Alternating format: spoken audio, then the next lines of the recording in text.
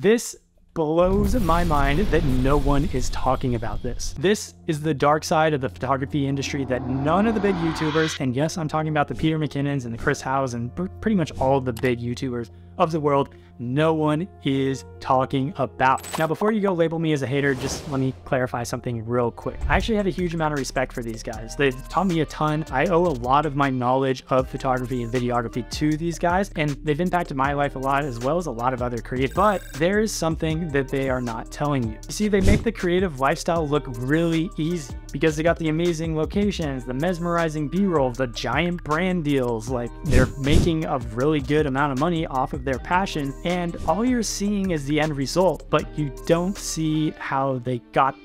You see, they'll give you all the gear reviews, they'll tell you what to buy, they'll tell you how to film that epic B-roll, they'll tell you how to tell great stories, they might even show you how to make $1,000 next weekend with your camera, but what they don't tell you is how to make it sustainable. Because let's be honest, making $1,000 is great, but you're not going to create a living making $1,000 once in a weekend. Because most of these videos, you are not able to take this and compound it and repeat it. And that's the problem. So obviously these guys have cracked the code of what it means to be a successful filmmaker, but the problem is most of this success is actually not off of their freelance career. So while they're living this awesome lifestyle, it's mostly off of things like AdSense or affiliate links or big time brand deals, or yes, even a course, but they're not telling you how to make money off of your freelance career. And the crazy thing is most of them actually started as freelance photographers or videographers, and they kind of transitioned out of it to start doing YouTube because they wanted to make more money, they couldn't get enough clients, it was too inconsistent, you know, maybe they wanted to be more creative, all kinds of different reasons that they would move into YouTube, but they no longer do the freelance, or at least on a regular basis. So the problem is that's probably where you're at. You're probably in the stage where you're doing freelance photography, and you probably hit some roadblocks of being consistent, of getting that consistent inflow of leads and clients. And maybe you've even followed their advice of like, here's how you make $1,000 with your camera next weekend. And maybe you're even successful at it. But the problem is, how do you compound that and make it repeatable and actually do it again so you can make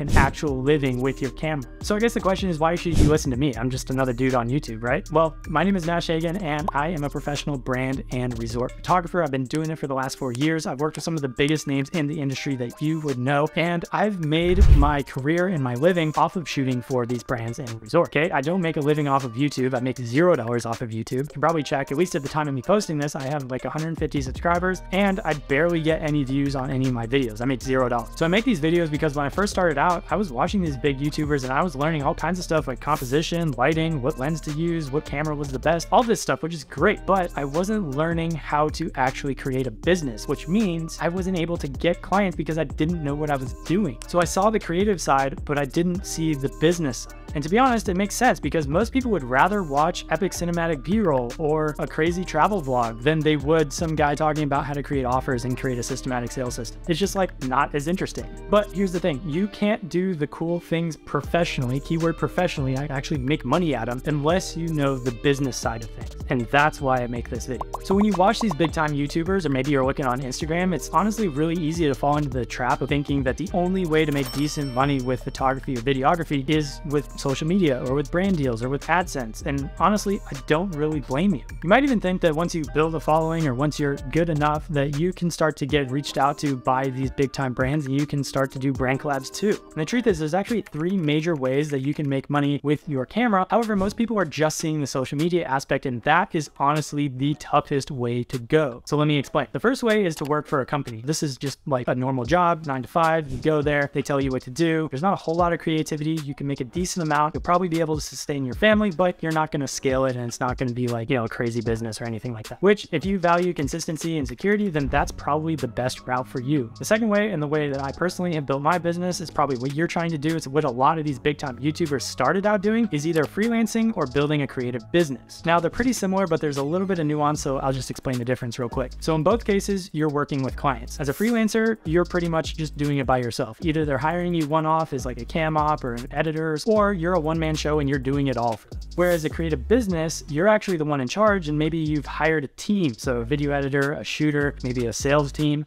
to actually go out and help you get jobs and help you actually execute on the jobs so that you can only work on what you actually want to work on, and it's far more scalable. So the great part about this is that as long as you have the skill set, you can literally start getting jobs tomorrow. Whereas the third that most people think is to rely solely on social media and brand collabs. So I know a lot about this because I personally built a following on both Instagram and TikTok, and it's allowed me to have some amazing experiences. It's also pretty lucrative brand deals, but the problem is it's not sustainable, and it's definitely not scalable unless you have a large following to begin with. And the problem with having a large following is it takes a lot of time to build. I've been doing this for 5 years, and it also takes a lot of time to sustain it. I'm not going to post something and then tomorrow I have a job, whereas I can with the second way of freelancing or having an actual creative business. And just to take it a step further, you'd actually be shocked how many people you can look at on Instagram or YouTube that look like they have a lot of followers, that look like they're doing epic brand deals and all this stuff. And a lot of it is just free collab. Like, they're not even getting paid for it. So a lot of people are actually struggling, but you wouldn't even know it by looking at their page. So all that to say, it's actually not about your photo or your creative skills. It's actually way more about the business skills that you have.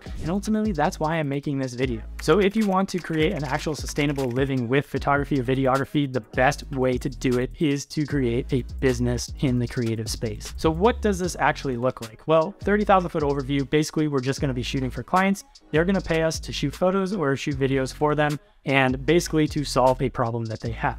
So before we jump into the tangible aspects of how to do this for yourself, we first have to lay the groundwork. So number one, you have to specialize in some sort of niche. So personally, I love travel, I love adventure, I love landscape photography, but the problem was I couldn't really make a living selling landscape photography. In fact, there's very few people who can. Like, maybe you can sell some prints, maybe you can sell it to some tourism board or something like that, but it's very difficult to create a living sustainably just selling landscape photos. So instead of doing that, I had to pivot, and I was like, okay, so what can I do that's in the travel and the adventure and like all that stuff? And I landed on shooting for resorts and adventure brands, meaning I could still implement my love of travel, implement my love of landscape photography, while also being able to provide a tangible solution for a brand that actually needs my content. So now that we understand the business model, let's dive into the actual tangible steps to take in order to make this business a reality. And by the way, if you want to go deeper into depth into exactly what I'm talking about here, you can check out the link in the description. I got a free training that goes super in depth. So once we have our niche, our portfolio, all that kind of stuff, our first step is to create a compelling offer. Now, I actually have a video all about offers that you can check out here if you so desire,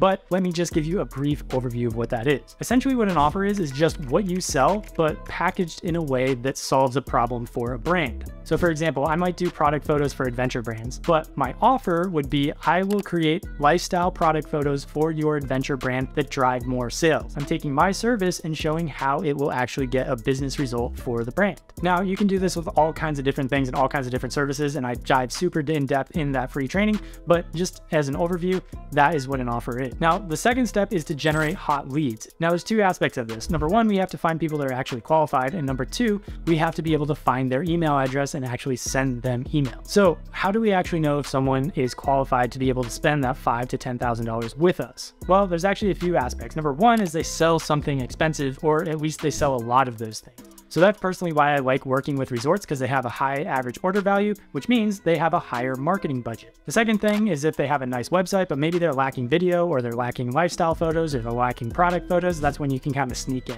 The third aspect is if they have good socials, but maybe their engagement isn't that great, or maybe they're lacking something like reels or lifestyle photography. Any of that kind of stuff that you can help them out with, that's a good in. And then the fourth one, and this is probably the most important, is are they currently running ads? So you may or may not know this, but you can actually go on a brand's Facebook business manager and see if they're running ads. If they are, that means they have a marketing budget and they're likely able to pay for your content. So now that we know how to qualify a client as good, the next step is how do we actually find their email? And it's actually a lot easier than you think. All you have to do is find whatever the brand is, look them up on LinkedIn and find either the brand manager or the marketing manager or the social media manager, and then use a tool like Snove.io. I use that personally to just find the client's email address, and then we're going to send them an email. So then what do we write in an email? Well, I actually have a software program that allows you to write emails based on AI that are also based on the specific brand, and it generates them in like 30 seconds. So if you want to check that out, you can in the link below. But just as a general overview, you want to introduce yourself. You want to point out what their main problem is that they're facing, point out how you can solve that for them, mention any case studies or brands that you've worked with in the past, and then ask them to jump on a call. Once you get on the call, you'll use a basic sales framework that allows you to be able to actually sell that to them.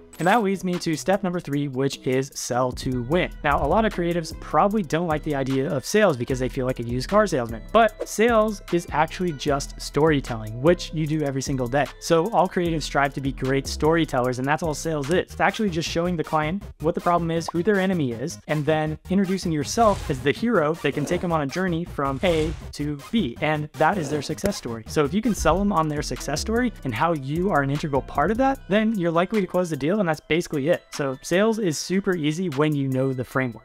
And then the last step number 4, is automate and scale. Now, if you're a freelancer, you might not ever get to this step, but I would highly recommend it for anybody who wants to build a sustainable and scalable business in photography or content creation. So what automation allows you to do is remove yourself from the day-to-day tasks like lead generation or just finding client emails, all that kind of stuff, and allow you to focus on what you actually want to focus on. It also allows you to build a team around you. So that's when you hire video editors or a sales team or other shooters or whatever it might be, so that you can focus on the creative vision, building the team, managing the team, and being involved as much or as little as you want, and actually be able to scale the business. And that's what we do with the automation phase. So again, if you're interested in checking out how these actually play out for your creative business, you can check out the link in the description below, where I dived super in depth into each of these 4 aspects. Now, imagine if this video was on Peter McKinnon's channel. Honestly, you'd probably click off, you'd probably be bored, you'd probably be yawning, and you probably wouldn't subscribe. But if you're one of those few that actually wants to create a business in photography or videography